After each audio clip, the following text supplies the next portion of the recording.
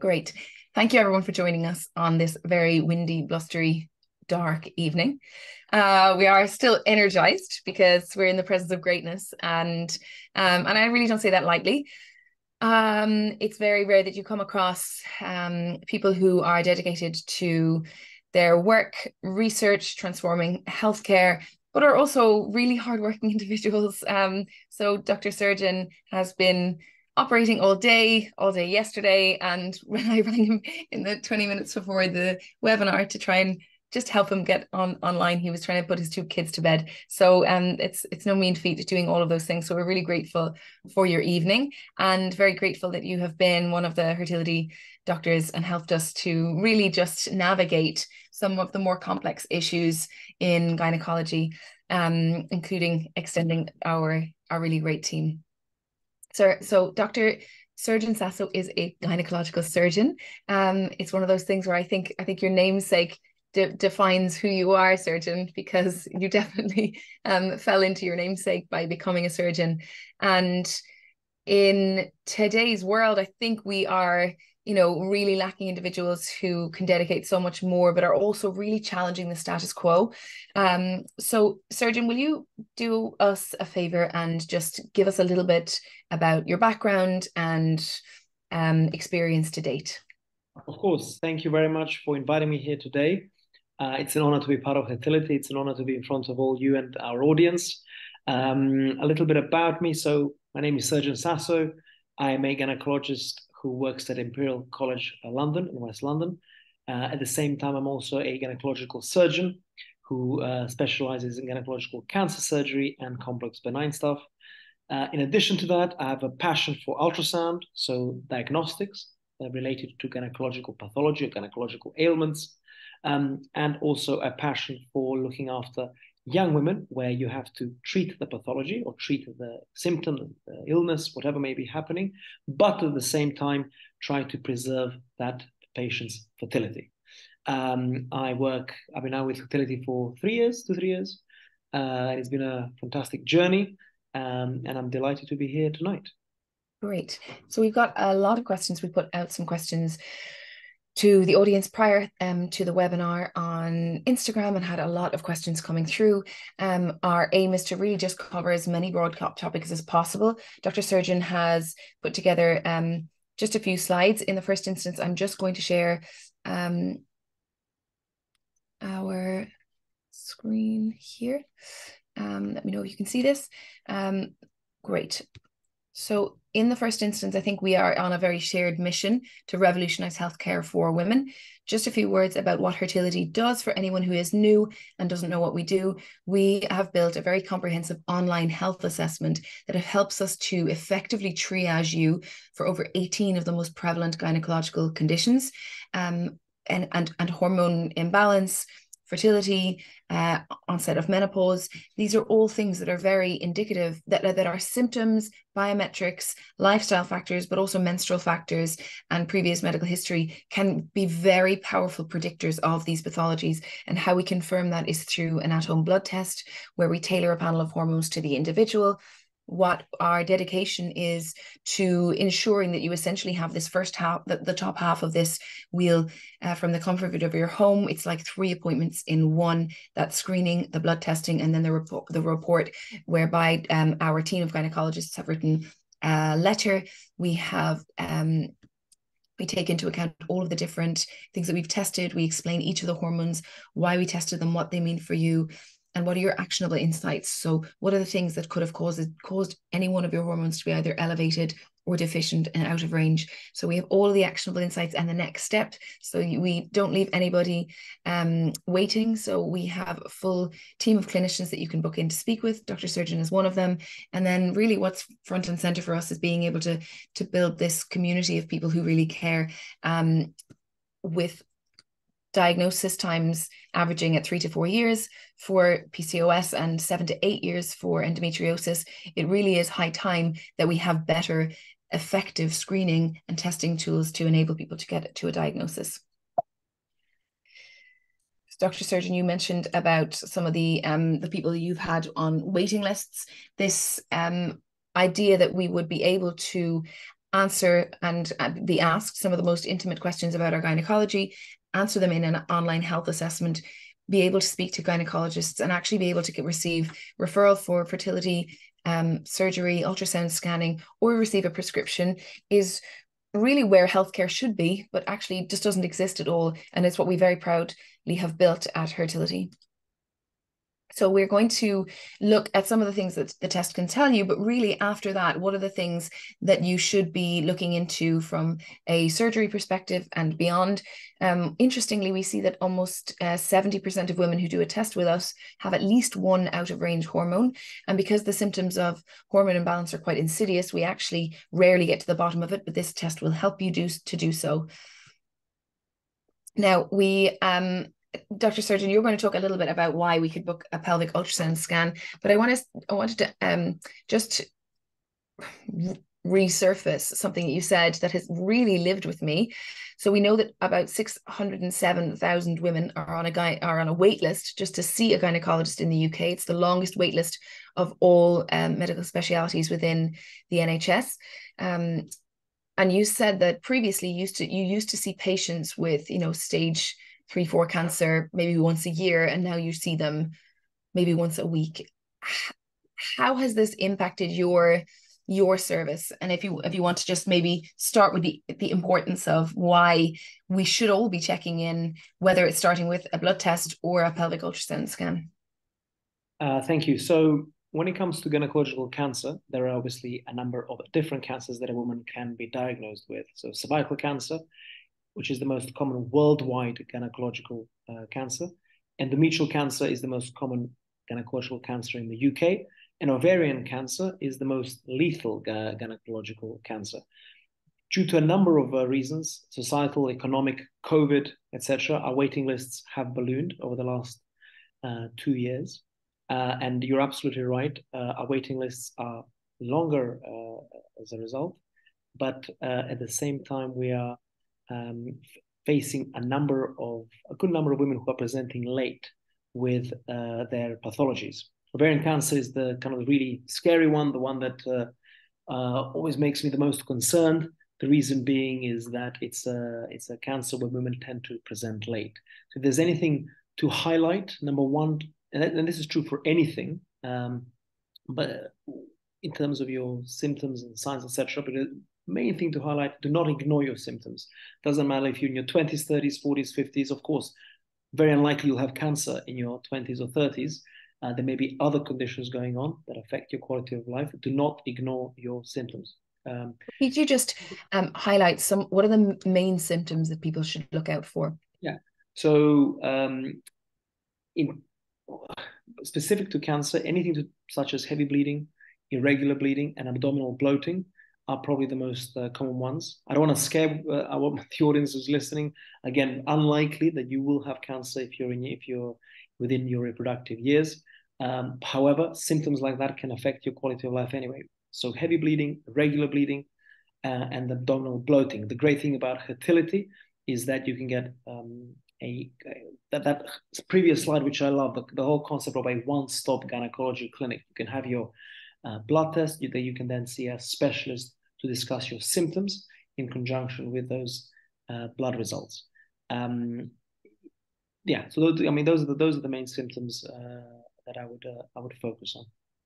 So you mentioned a one-stop gynecology clinic. It's what we've endeavored to create, this end-to-end service. What are the things that you think are most important to look out for in terms of just routine management of your gynecological health? You mean with regards to symptoms or? Yeah. So again, being vigilant is key. In terms of symptoms going forward, so let's put away cancer for a bit. I think anything that's related to the menstrual cycle, that's not how it should be, that's not normal for a patient, and what is normal, it's very individualized, should be taken seriously. One of the things I get very frustrated by is when I see women who have been waiting to see a gynecologist for 6 months, 9 months, even 12 months for something like painful periods or heavy periods. I think it's so important that gets looked into, and if you're suffering with that, if that keeps happening over and over again, please don't ignore it. Please keep persisting and persisting. And if the GP is not an option, we have this wonderful service that's been created by Hertility. Again, going back to symptoms, heavy bleeding / irregular bleeding, abdominal bloating are, to me, the most common 2 types of symptoms. Great, thank you so much. So we're going to get to some questions because we've had quite a few, and obviously you are one person who has had a very busy few days, but we'll try and get to some of the questions. Lots of questions in the chat, by the way, just to. Pardon? Yes, there's lots of questions already in the chat. I'm keeping an eye. So, first question: basics about ultrasound. When's the best time in my menstrual cycle to have a pelvic ultrasound? So, ideally, that ultrasound should be done within the first half of a menstrual cycle. So most menstrual cycles last for 28 to 30 days. Ideally, that ultrasound should be done in the first half. So from a fertility perspective, to look at the antral follicular count, ideally day 3, day 4. With regards to certain symptoms that a woman has, the first half allows the doctor who's doing that ultrasound or the sonographer who's doing that ultrasound to get the best picture. For example, if a patient has bleeding in between her periods or has a sudden 3-4 month history of heavy periods, a common cause of that could be an endometrial polyp or a submucosal fibroid. Those are usually best seen in the first half when the endometrial lining is thin. So you can imagine a kind of a good descriptor that everybody understands is the whole concept of mowing a lawn. In that first half, the grass hasn't grown very much. So any pathology, or from a garden perspective, weeds, for example, would have grown. You can see them and diagnose them quite easily. There's a joke in here about bushes, but I won't make it. Trimming your bush. Okay. That's great. That was you who said that. Sorry. I couldn't help it. Okay. So then we have a question about what's the research behind fertility dropping off a cliff after 35? With more babies being conceived later in life, does this hold true? So, excellent question, very important question. We live in a society where, for all the right reasons and quite correctly, women are going to work, are going to university, want to have a career. However, there is this concept from an evolutionary biology principle where, unfortunately, the ovarian reserve drops. So the number of healthy eggs that a woman has starts to drop off from the first time a woman has a period. So whatever that may be, 12, 13, 14. However, from the age of 35, 36, 37 onwards, the number of those eggs does precipitously drop and the quality of those eggs drops. That doesn't mean that a woman cannot have a baby after 35. As that second question correctly says, more babies are now born in London above the age of 35 than below the age of 30. However, that doesn't mean that there is no fertility drop-off. There's no real cliff. It's like this spectrum, right? Of course, as we get older, you talk about mowing lawns. I talk about running marathons. If you were to put your bet on somebody running a marathon, finishing and recovering successfully, and I do think that recovering successfully is key. Getting pregnant, carrying a baby, delivering, and being and recovering successfully is equally. You have reduced odds at a younger age, or reduced odds at an older age than a younger age. And we know also from a chromosomal perspective that our chromosomes, a bit like our skin, are less good at segregating well. And so we have a higher incidence of abnormal chromosomes or abnormal eggs the older we get. So while you don't stop being fertile at 35, there are people for whom they have low egg reserve in their 20s. There are people for whom they spontaneously conceive in their late 30s. And that's part of our mission, is to help people better understand their own fertility, their own limitations, because so many of the uterine, ovarian factors that come into account when dealing with fertility. And I think that's, again, part of this whole ethos around checking in around not just your ovarian reserve. And you mentioned the antral follicle count, which is the number of follicles or would-be eggs in each of your ovaries, but also the health of your lawn. Sorry, I had to bring on the analogy. It's worth saying that it's not just on that point. It's not just about fertility. Remember, or the quality of eggs, the number of miscarriage, the risk of miscarriage, so to speak, also increases. So in your 20s, it's about 20-25%. In the 30s, it's about 30 to 35%. Antenatal issues. So when a woman does fall pregnant, the number of complications that can arise due to that pregnancy can also increase. The risks can increase above the age of 35 and especially above the age of 40. So there are a number of factors that can be challenging for a woman when it comes to pregnancy later on in life. And it's something to be thought about and considered going forward. Absolutely. Now, we actually have a number of questions in the Q&A as well about PCOS. So we'll take a few minutes for PCOS, but just start with, how do you know if you're ovulating if you have PCOS and have irregular periods? It's a very good question. Remember, with irregular periods, with PCOS, that can range anywhere from a cycle every 30 days, 40 days, 60 days, 70 days, 80 days, etc., etc. So it's very difficult to know if you're ovulating, and you don't really know if you're ovulating. There's no way that somebody will be able to tell. If you have a menstrual period, that doesn't necessarily mean that you have ovulated. What does that mean with regards to trying to fall pregnant and having polycystic ovarian syndrome? Number one, go and get properly checked out by a gynecologist, have an ultrasound, and have a blood profile, a proper PCOS blood profile, as is offered by Hertility. Get a proper consultation. When it comes to active trying, the advice is usually for any couple that are trying sexual intercourse 3 times a week, not just sporadically or from time to time. 3 times a week, the sperm stays inside a woman's body for about 5 days, and the egg only for 24 hours. So if you want to give yourself the best chance with irregular periods to fall pregnant, sexual intercourse every 3 times a week. Now, what's the big difference between a woman who may have PCOS or confirmed PCOS and somebody who doesn't? The guidelines usually say 12 months of active trying. If nothing is happening, get referred to a fertility specialist. With PCOS, you should go and see your GP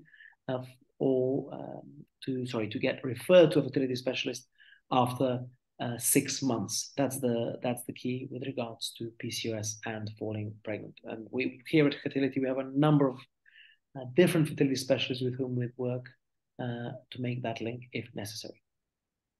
Great. So there's another question. Just looking for here.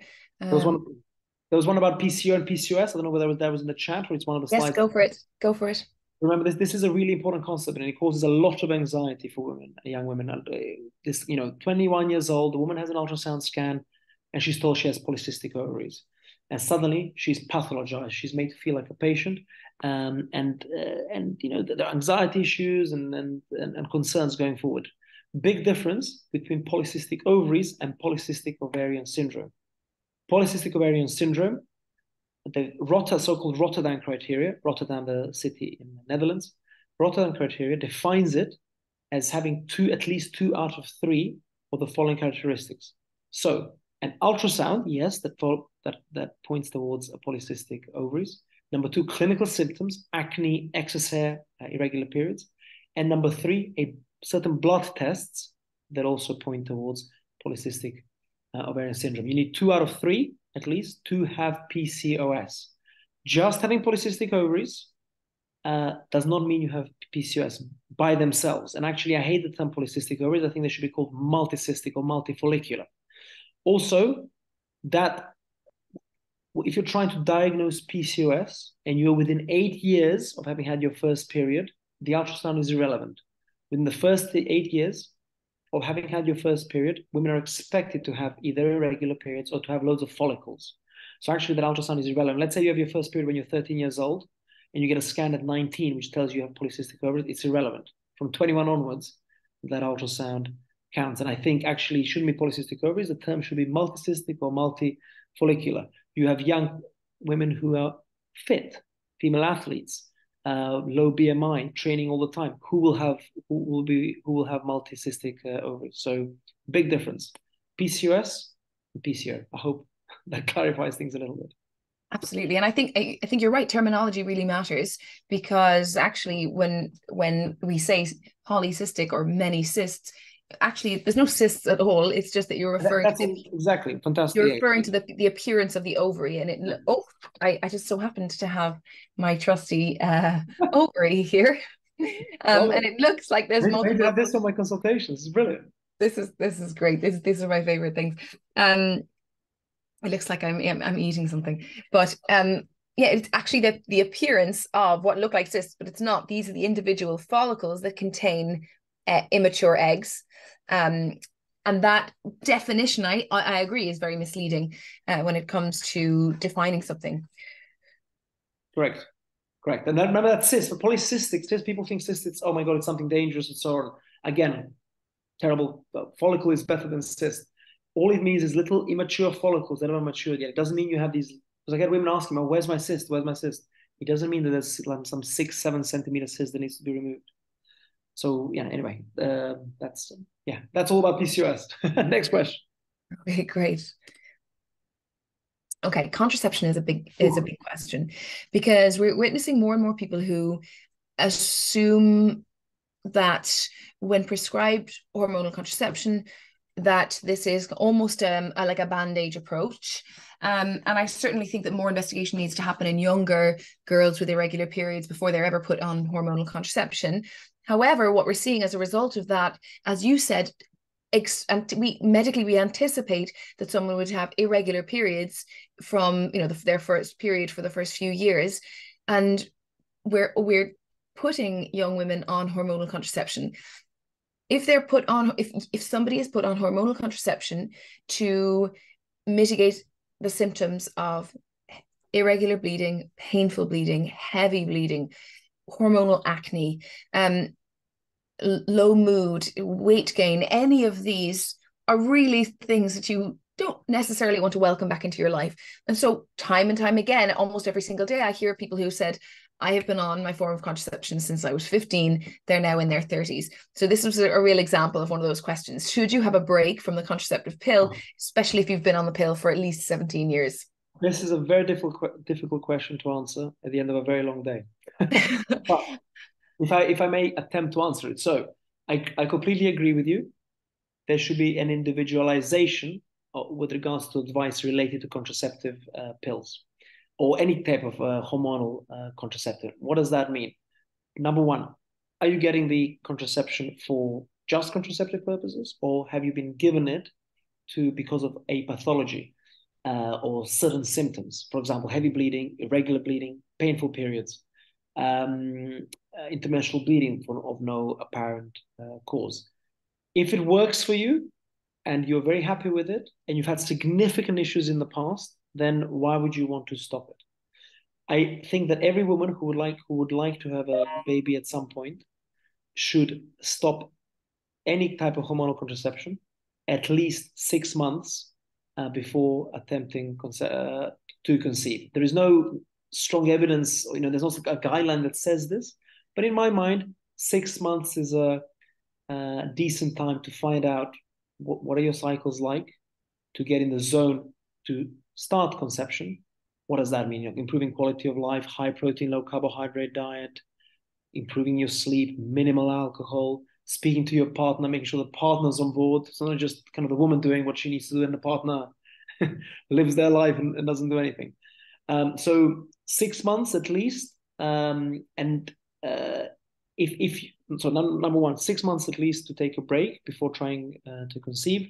If you've had significant symptoms in the past, or diagnosis, let's say endometriosis or fibroids, or issues with your menstrual period, then I don't think necessarily you should stop the contraceptive pill, because it's obviously helping you and helping to improve or maintain your quality of life. And then third thing to say here, and I think this is what this question is hinting at, there are some risk factors related to long-term use with the hormonal contraceptive pill. In particular, increased risk of breast cancer, increased risk of cervical cancer, although reduced risk of ovarian cancer. When we talk about increased risk, reduced risk, the overall risk, the absolute risk is still not significantly high. And that's an important concept. Yes, there is an increased risk, but the absolute risk is still, isn't this kind of huge jump?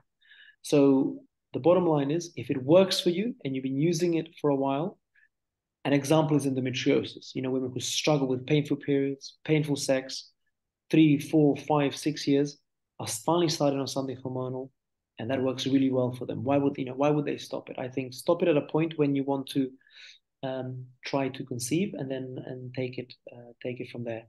And the final thing to say, I hate when women are started on hormonal contraception just as after a first consultation, almost like you've got painful periods, here's a pill. I think these are important symptoms. I think there needs to be a diagnosis of some sort, and I think the non-hormonal, non-pharmaceutical approach is also key here. What's your quality of life? How much do you exercise? What are you eating?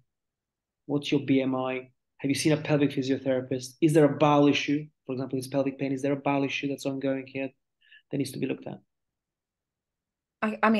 We know that our menstrual cycles are our sixth vital sign. So they've been recognized as being one of our vital signs, along with our pallor, our temperature, our pulse, our heart rate, all of these things. Our menstrual cycles are very powerful indicators for our overall reproductive health, but our overall health too. And that's because our body relies on so many of these hormones and relies on them in a cyclical manner. And so I really do think that, to your point, I think everyone should come up and just check in on their own body and see what their underlying symptoms could be in the absence of a mimicked cycle. You're right. That's the gray area. So, for example, if you were started on a pill at the age of 24, contraceptive reasons, not because of certain symptoms or because you were diagnosed with a condition, then, like you said, should you check in? And that's the gray area. I'm not a woman. I only say this from consultations. And it seems sensible to me that if you are not in a relationship and contraception is not important, then why are you taking the pill? At that point, stopping the pill, checking in with your cycle, checking in with your periods is something I would advise. Great, thank you. Okay. Surgery. How do I prepare for my surgery? What questions should I ask my surgeon, Dr. Surgeon, before going through surgery? So preparation for surgery. There is a physical aspect to this, and there is a psychological aspect to surgery. And I always, what I always tell my trainees, there's no such thing as an easy surgery, a difficult surgery. There's no such thing as a minor or a major surgery. Every operation should be taken seriously, and every operation should be prepared for by the surgeon and the surgical team, and by the patient. I think if there is an operation coming up, there is a slightly longer term preparation period. And my advice with that is to focus on diet. So cut down on carbs, increase on protein to build it for the operative period. And also most gynecological surgeries do tend to involve entering the abdomen, and you want to keep the bowel as minimally bloated as possible. Obviously carbohydrates increase the bloatedness, so I would advise that the carb loading isn't that heavy. Psychologically, I think it's important to surround yourself with friends, with family, with things that you love doing on a day-to-day basis, to go into that surgery with the right frame of mind. Most of the time, surgeries are fine. You have it, it's done, you recover. Occasionally, there can be complications, and you want to going into an operation with the right frame of mind allows you to cope with a complication in case of that were to happen. In terms of questions that you should ask your surgeon, I think it's important to ask about the preoperative period. What should I do before surgery? We've discussed that. What's going to happen during the surgery? So what kind of scar will you do? What will you do once you're inside? What are you removing? And what do I expect in the first day or two after surgery? Final question is slightly longer a slightly longer term post-operative recovery. So a week or 2 or 3 weeks after, how long will it take for me to recover? Especially if this is abdominal surgery, keyhole or open, doesn't matter, but if you're entering the abdomen to treat whatever needs to be treated. Great, thank you. So much surgery now is laparoscopic. Is there a set recovery time from laparoscopic surgery? Is it everything depends on what you're doing inside? So I said again, apologies. Everything's laparoscopic. Tell me. Yeah, everything. I suppose everything Cut out is slowly. everything is laparoscopic now. Are there set expectations Wow. that someone should anticipate from, a laparoscopy going through the belly button versus in multiple places? So, well, not you're right. The most common gynecological surgery is either going to be hysteroscopic. So this is when it's done through the vagina. A camera goes through the vagina, cervical canal, enters the womb, take some biopsies, remove a polyp, treat a fibroid, etc. That's done as number one. Number two, laparoscopic surgery, pretty common to treat an ovarian cyst, to treat endometriosis, and then for slightly more major type of surgery to remove the uterus, remove the tube and ovary, treat cancer, etc. And then the final type of surgery is obviously open, which involves a midline incision or a transverse incision. And again, that can be for benign, i.e. non-cancer or cancer causes. Laparoscopic surgery usually involves 3 or 4 holes. Those holes can be 5 millimeters to 10 millimeters, one in the belly button, one above the pubic bone, and then 1 or 2 at the kind of side parts of the pelvis. So left and right aspect of the pelvis. Of course, there are variations to that, but those tend to be the most common. So back on the going through the cervix and putting a camera, if you were to, in the instance of fibroids, for example, very often when somebody's going in for surgery, it's prepared and known what will be removed, or is it a lot of the time exploratory? Well, it depends. So depends on the pathology. So if you are, yes, you can have diagnostic procedures. So for example, pelvic pain, some endometriosis noted on an ultrasound. You can go in, diagnose the laparoscopy, have a look, and try to treat that endometriosis. A lot of the time, however, there will be something specific. An ovarian cyst needs to be removed. Fibroids need to be removed. Cancer needs to be removed. And there are potential small variations to it, but overall, you know why you're going in, discuss it with your patient, discuss the complications, and that's it. Okay, great. Thank you. Okay, I'm 29. I wish. I have endometriosis. I don't wish. Will I struggle to get pregnant and carry to full term? Will the endometriosis affect the baby in any way? Do I need to start trying now, or can I wait a few more years? Bear in mind, we've combined a few people's questions in these. Yes. Okay. So endometriosis. Endometriosis. There are 3 reasons why I think it's a very important gynecological condition. So 10 to 20% of women will have it. Number one. I think it's currently terribly looked after in the UK. There's a lot of dismissal. Here's a pill, go away. Here's paracetamol, go away. Long waiting list to see a gynecologist, etc., etc. Why is it important? Quality of life. Painful periods, painful sex on a monthly basis that can become chronic, and with the pain extending in between periods, can have can significantly affect a woman.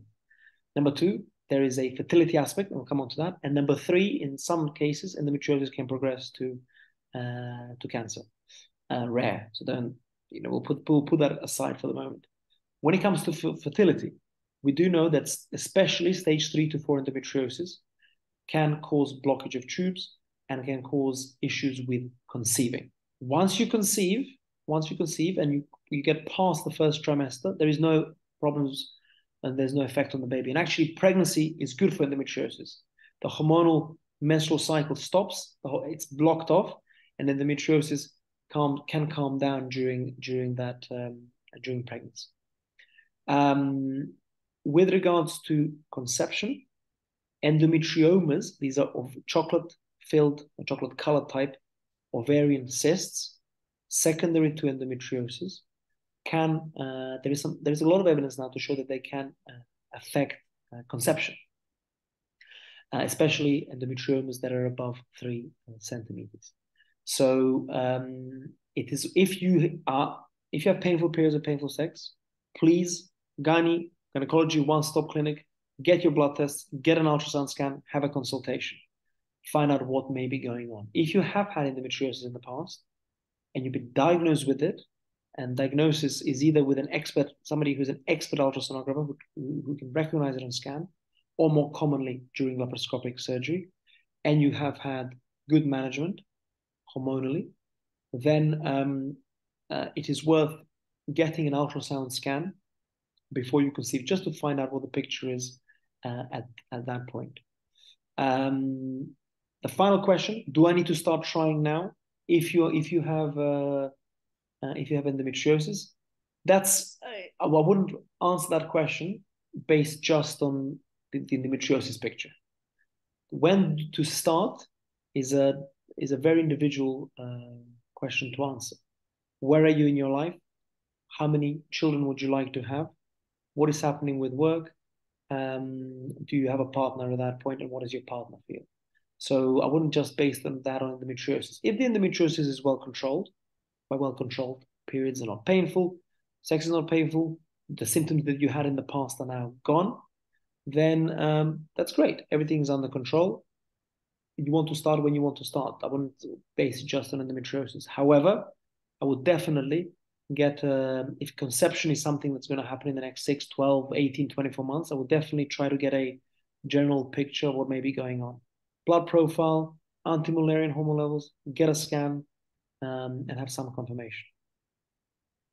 Great. And I think everyone is quite different. You could have endometriosis at a young age with a high ovarian reserve, and you could have endometriosis at a later stage with a lower ovarian reserve, or vice versa. And I think, again, we so want to put people into categories because it's easier to explain things to individuals if everyone is the same, but everyone is quite unique in their experiences, not only in how they manifest and tolerate symptoms, in how they're struggling, but also in the manifestation of the endometriosis within their body, and that compounded with their ovarian reserve, and further compounded with a partner's fertility, which is 50% of the equation. Correct. And just as we are on endometriosis, a couple of questions I can see in the chat. Zoladex and HRT for 2 years when waiting for surgery. That should not increase your risk of cancer in comparison to not being on Zoladex and HRT. Getting that endometriosis treated is paramount, and that's a good example. 2 years to get surgery. I mean, it's depressing. And there was another question. Sorry if you don't mind me. That's good. One was about excruciating pelvic pain. I think chronic pelvic pain, this is ongoing pain that's lasting for more than 6 months, is a terrible burden on the NHS, terrible burden for our women. I always look at these women through 3 angles. One, is there a gynecological problem? So what do the scans show? Is it to do with periods or not? And if it's to do with periods, likely to be gynae. Is there sexual pain? So is there pain on sexual intercourse? If there is, again, more likely to be gynae than not. If all that's negative and the scan's negative, I will then send those patients to a pelvic physiotherapist to find out what may be going on there. A lot of the time, chronic pelvic pain can manifest itself with different ways you sit, different ways you move and exercise, and it can cause inflammation on muscles. So a pelvic physiotherapist can definitely help, and some time needs to be spent with them. Number 2, is there a nutrition angle? What's the BMI? What's the carb intake? Ideal BMI is 20 to 24 with high protein, low carbohydrate diet. And the third person that I would see would be a gastroenterologist, a bowel specialist, to find out what may be going on. Great, thank you. Okay, are you ready for the next question? This is yes. a barrage. I'm sure there's lots more. But what should someone who's 32 years old do if they believe they have endometriosis, which is undiagnosed, and they plan to have children in 2 years' time? I think we I'll say it covered. again, one-stop gynae clinic. So Yeah. in an ideal world, every woman will have a one-stop gynae clinic once a year. So one-stop gynae clinic. If you believe you have endometriosis, I'm assuming because your periods are painful and sexual intercourse can be painful. Sometimes there can be pain on going to the toilet for number one, on number two as well, especially during the period. This tends to be with severe endometriosis. If you feel you have it, go to your GP or Hertility, which offers the one-stop gynae clinic. The beauty of Hertility is that it allows you to reach the gynecologist immediately. You speak to the gynecologist, get a plan going forward. That plan should include blood tests, specific to endometriosis, a pelvic ultrasound scan, and then let's see what that shows. If the ultrasound scan points to endometriosis, we have the answer. If it doesn't mean you don't have endometriosis. You might have a mild version which cannot be picked up on a routine ultrasound scan. My advice to those patients is to be started on a hormonal medication. First line treatment for endometriosis usually tends to be hormonal medication to dampen the hormonal effect on the endometrial tissue which is found in the pelvis. So you want to have children in 2 years' time, it's fine. And it's endometriosis. If it's diagnosed, hormonal medication. If it's stage 3 to 4, you may need surgery and you therefore need to be seen by a gynecological surgeon. If nothing is seen on ultrasound scan, but the pain is only during periods, probably is mild endometriosis, and something hormonal would be, again, a good first line. Stopping that within a year, so about 12 months, and then 12 to 18 months, and then allowing yourself 6 to 9 months of not being on anything, bring your cycles back, etc. Remember, it's not just about the hormonal medication. There is a quality of life aspect. High protein, low carbohydrate diet, good sleeping pattern, minimal alcohol, and looking after yourself for your general health and your pelvic health. And I think there's a lot of questions here asking about the NHS and will the NHS do it? Part of the reason why we feel so passionately about this is because the NHS is very much struggling. GPs, even if they do refer you to see a gynecologist, there's wait lists of 9 months to 2 years just to see a gynecologist. And to the point that we started with was Dr. Srdjan used to see people with stage 3, 4 cancers, and that may be an extreme, but when left untreated, with a current health system that is very overburdened, people are not getting the treatment that they desperately need in order to reach the care that they deserve. And moreover, with fertility services, we at Hertility, we did a study looking at all of the different areas within the UK and all of the different care commissioning groups to see what was their criteria for referral for NHS funded fertility treatment. You would think that it is the same across the UK. It is not. It varies by postcode, hence why people talk about a postcode lottery when it comes to fertility treatment and being referred for funded fertility treatment. In different areas within London and the UK, some will fund up to 2, some will fund only 1, some won't fund if you're above, or the majority won't fund if you're above a certain BMI, if you're below a certain BMI, if either you or your partner smoke, if either you or your partner already have a child, even if it's from a former relationship. There are so many stringent criteria by which you have to adhere to qualify for funded treatment. So almost 70%, when we did a study looking at our data, seeing all of the people who were actively trying to conceive for over a year, how many of them would ever be eligible for NHS funded fertility treatment? Only 30% would be eligible for funded treatment. And what's hard about that is that they've waited a full 12 months to find that out. And so they've wasted quite a significant amount of their time trying. So that's why we believe everyone should just check in with their fertility test to check all of your reproductive hormones. And we do this at such an affordable price compared to, yes, we're not free, we're not the NHS. We have research our revenue fuels our research, but the comparison for a fertility assessment through a clinic is exponentially higher, or even going to a hormone doctor, it's exponentially higher. And we take in, we not only do the full panel of reproductive hormones, but we also interpret and extrapolate what all of the results mean for you. So it's a one-stop clinic, but you don't even have to go anywhere, which is great. Okay. So we actually covered this question already. You must have looked through the slides before about the difference between PCO and PCOS. Is it a concern if your ovaries are shown to be really close to your uterus lining on an ultrasound scan? I think this means close to your uterus. Yeah, it must be. I think it must be your uterus. It's not about being close. They can be close or not. It's whether on an ultrasound scan by somebody who knows how to do an ultrasound scan, whether they are adhered, whether they're stuck to the uterus. So ovaries can be stuck to the uterus because of endometriosis, so a stage 3 to 4 endometriosis type picture, or they can be stuck to the uterus because of previous surgery. If the ovaries are stuck to the uterus, it may mean nothing, or it may be a sign of one of those two things, which can then have an impact on fertility. For example, like we discussed earlier, stage 3 to 4 endometriosis, for example. So it just depends on what the overall ultrasound picture is. It's not just about this one thing. So is there any other evidence of endometriosis? And then obviously the clinical picture, has the patient had previous surgeries, what are her symptoms like, etc. So ovaries, it's the whole concept of multifollicular ovaries or multicystic ovaries. Ovaries stuck to the uterus without anything else,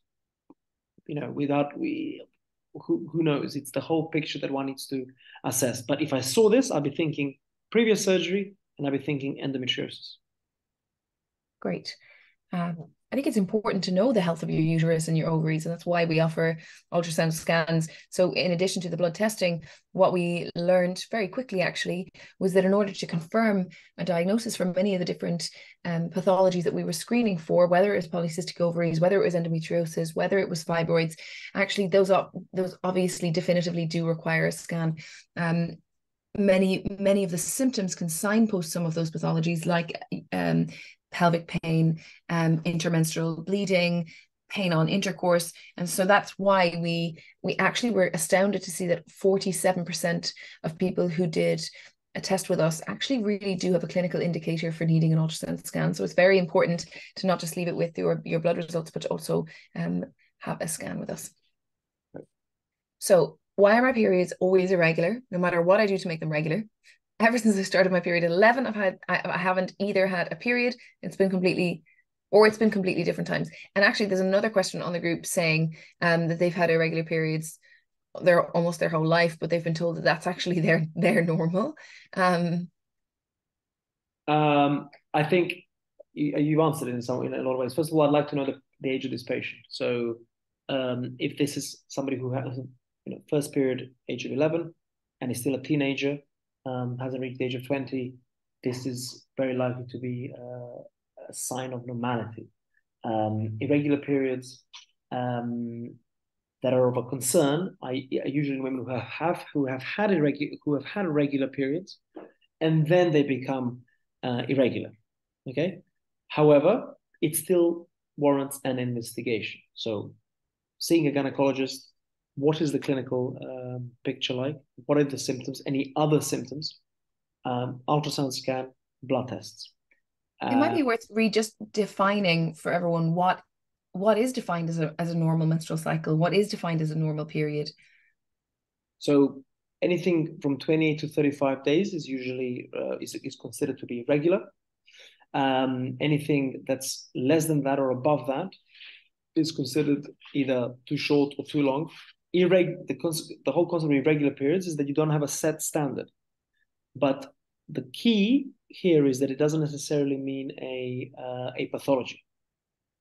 However, investigations are always warranted. So I don't think they should be just ignored. Have irregular periods. One month it's 35 days, then the next time it's 42, then it goes up to 48, and whatever. It warrants an investigation, warrants a proper look-in. But for this specific question, the patient says, I've started my period at 11, and it's always been a bit irregular. So to me, the most important thing is what's the age of this patient. As I said, it's common for teenagers to have irregular periods. The one that, like kind of a little light bulb lights up is women who have regular periods every 28 to 30 days, 32 days, doesn't matter, and suddenly come to me 4 or 5 months of periods being all over the place. And then I always split the kind of the investigation. Is this physiological, change in diet, change in exercise, stress levels, breakdown in relationship, whatever, and therefore the periods have become irregular? Or is there an actual pathology? And the number one is that I always want to exclude is, as discussed so many times already, polycystic ovarian syndrome. I hope that. I think it's, and it sometimes in the Very philosophical questions. Some of these questions. well, we tried to take as many of the questions and put to there were a lot of questions, so many. I think for the women that are listening, remember it's every one of these questions is very individual. So you yes, make of course, this concept going to Google and Googling, you find all sorts of answers. It's very individual, and it doesn't necessarily, you can't fit any of these into a box and say, okay, this is what's going on. You need the full picture. What's your age? What's your BMI? What's the clinical picture? What are the other signs and symptoms? Past medical history, past surgical history. Let me do a scan. Let me do blood tests. there are so many questions that need to be There's so answered. many. Let's go There's through so them. many questions that need to be answered. There's a lot in our current Q&A. With that exact point that you just made, everything needs to be taken into account from a personal level. This is why I sound like a broken record, but we have dedicated many years, included so many experts, Dr. Srdjan included, in ensuring that in our health assessment, our online health assessment, prior to the fertility test, we ask all of the relevant factors with regards to previous diagnoses, previous symptoms, any non-reproductive conditions that you might have. We know that autoimmune conditions are linked with endometriosis. You're 1.5 times more likely, according to our fertility data, to also have an autoimmune condition if you have endometriosis. And really using data to better inform people's outcomes. We look at all of your menstrual cycles, your lifestyle factors to really help us to inform what your clinical journey should be. There are septillion variables that have been taken into account. I didn't even know this number existed until our data team came back. I said, how many variables are we actually dealing with? And there are so many to take into account. But what's really important is taking your health into your own hands and saying, actually, I'm not going to be left on a waiting list. I am going to be an advocate for my own health. Many people do suffer in silence and have to advocate for themselves in an appointment and justify their symptoms. Becoming an expert or in your own body shouldn't be hard, and that's why we've created Hertility, to allow somebody to at least be a driver in the decisions when it comes to their own healthcare and to better understand their own reproductive health, their hormones, their fertility, what stage of perimenopause they may be in, or menopause. And so many things with regards to symptoms will inform the clinical diagnosis. Dr. Srdjan, are there any other questions within? I'm conscious that we have 5 minutes left, but I want to be able to answer. I'm happy to continue for a little bit longer, unless we have to finish it now. There is a question around struggling with severe anorexia and being underweight. There's also a question about somebody who hasn't had periods in 10 years with hypothalamic amenorrhea. Can I just say, for the question about anorexia and is there a chance I'll recover to a healthy weight? Would you be able to conceive one day? I came across an app called Gyniver, Juniver, for eating disorders, and it's a companion for people. So check that out first. But what, Dr. Srdjan, we just spent 2 days at a gynecology conference about sports, and many of the sports athletes have periods stop as well as a result of exercise. What's the evidence for periods returning once normal BMI returns and fertility returning? It goes back to that thing we were talking about, irregular periods and the two pathways. Is it physiological? Is it pathological? I've had a number of women with low BMIs, 15, 16, 17, 18, no periods, 3, 4, 5, 6 months. I think there's a patient here.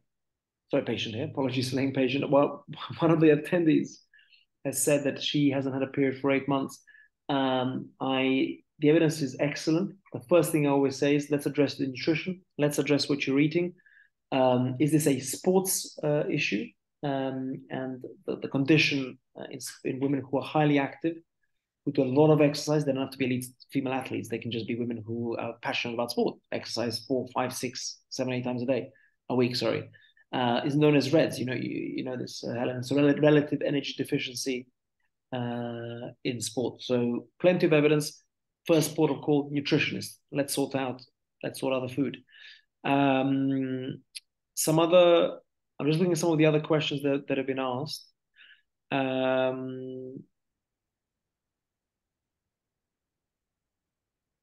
There are some interesting questions. There are some that are specific to fertility, and et cetera, et cetera. What type of food is advised? I think, well, fertility have an excellent nutritionist that I think it's worth consulting. Again, very individual, the answer to that question. I think a Mediterranean style diet, a high protein, low carbohydrate diet is always a good starter, but a nutritionist, the great thing about seeing a nutritionist is that they can give you a proper plan that would agree with your tastes and what you think you can achieve, rather than me just saying, don't eat sugar for 2 weeks and et cetera, et cetera. I think also on the diet, there's some questions about the link with bowel, and I do think it's important to here I'm gonna after holding up my giant ovary, I'm now going to hold up, albeit that it's a pregnant woman. When we look at how, or if the baby wasn't there, when we look at how close the bowel and the uterus are, it stands to reason that we do get a lot of mix up between bowel and uterine types of symptoms.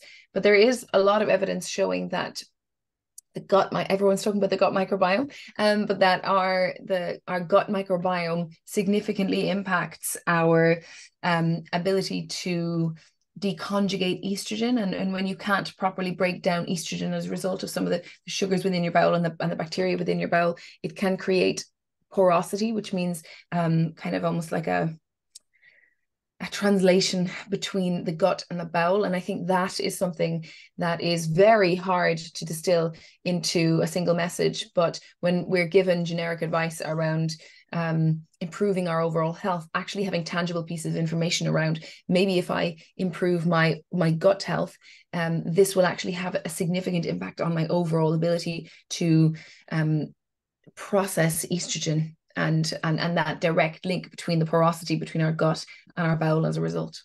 Correct.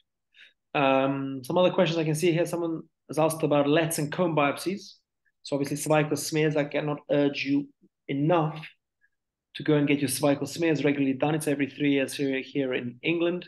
So in the United Kingdom, starting from the age of 24 and a half in England, at the age of 20 in Scotland. The specific question here is about LETs and cone biopsies. This is abnormal smears that lead to further colposcopic assessments. If you've been referred for the same procedure and you want to try for baby soon, the procedure itself will not affect you trying and will not affect you conceiving. However, a further LETs, so if you were to have another LETs, there will be 2, that can increase the risk of second trimester miscarriage, preterm labor, preterm rupture of membranes. What does it mean? When you conceive, at the age of 10, when you're 10, 11, 12 weeks pregnant, you let them know at your booking appointment that you've had this done twice, and you know that you need to have cervical length measurements going forward, especially from 12 to 24 weeks. The risk is that your cervix gets shorter as the pregnancy progresses. Another question is about years of painful periods being managed by birth control. Painful periods should not be managed over a number of years just by birth control. Either the birth control sorts it, i.e. the hormones sort it as a first line. If the hormones don't sort it as a first line, you need to consider other things. Do I need surgery? So have you had an ultrasound scan? Is there endometriosis? Is it severe? So do you need laparoscopic surgery to treat endometriosis? If the scans are completely normal, you've had ultrasound, maybe even an MRI, nothing to do with endometriosis, then you need to look at other specialties. Have you seen the bowel specialist? Have you seen a pelvic physiotherapist? You mentioned painful periods specifically. You should have had a surgical management for this at some point. Mirena coil can work with endometriosis. So when we talk about hormonal medication to manage endometriosis, it can be anything from combined oral contraceptive pill, usually works the best, but will have more side effects because it's combined. Mirena coil, which is just progesterone release from the coil to the inner lining of the womb. Other avenues, progesterone implant, for example, progesterone pill. So yes, Mirena coil can work. You need to find what is best for you. Again, as per previous question, if it doesn't work, you need to be seen by a gynecologist for consideration of laparoscopic surgery. Ureaplasma. So some questions about bacterial vaginosis. Remember, BV, some people say I have BV. Actually, a lot of the time I find that women haven't actually had a test. They think they have BV. BV is diagnosed from a swab. You need a swab and a result that tells you have bacterial vaginosis, which can be caused by a number of different bacteria. Your vagina has a lot of bacteria within it, the so-called vaginal microbiome. Most of that bacteria is healthy bacteria and great for you. But that balance can change. It can change due to a poor quality of life, going back to the stress, exercise pattern, poor eating habits, whatever it may be. And if the bad bacteria take over, it can cause bacterial vaginosis. How do you manage it? Yes, antibiotics, a probiotic for over a number of months, an oral probiotic such as Optibac or a vaginal one such as Canesflor, and then lifestyle changes. Washing once a day, drying with a cold hair dryer, no douching, no bathing, and then if it persists, getting your partner tested. And if that doesn't work, fluconazole oral tablets. Ureaplasma specifically, I would consider azithromycin as the antibiotic. Anything else? There's so many questions. A lot of these we've covered. Heavy pain and bloating during your cycle and irregular periods is definitely not normal. You need a one-stop gynae clinic. Speak to a gynecologist. Fertility operator, we've said a number of times. Gynecologist, blood tests, ultrasound. Those are the main three things. Plus, minus smear, plus, minus swabs. But this patient here, heavy pain, bloating during your cycle, irregular periods, definitely unlikely to be normal. Anything else you're seeing here, Helen, that seems of an interest? I mean, there's so many questions. It's actually very hard, and I think we should wrap up for all of I want to keep going till 10. If I could just take a moment to thank you, Dr. Srdjan, for everything that you've done, and also just to mention that you are available to book consultations with. I would highly recommend anyone to book a consultation. Dr. Srdjan gets incredible feedback for all of his consultations. He's a dedicated, diligent, and very caring practitioner. An interesting fun fact about Dr. Srdjan is that he was part of the team that did the first uterine transplant in the UK, which shows you the depth and breadth of his surgical skills. So we're very grateful to have an hour of your time, especially in the evening, to answer so many different questions. I encourage anyone to book in a consultation with one of our team and to do a fertility test just to get to the bottom of your symptoms and to just be the boss of your own body. And I hope this has been a good learning experience for everyone. And hopefully we can do some blog posts after on some of the individual questions that have been asked. But Dr. Srdjan, thank you so much for your time. And thank you to everybody who joined us this evening. You take care. Thank you so much. Delighted to be here, honored to be here, and look forward to speaking to all of you soon. Bye-bye. Bye.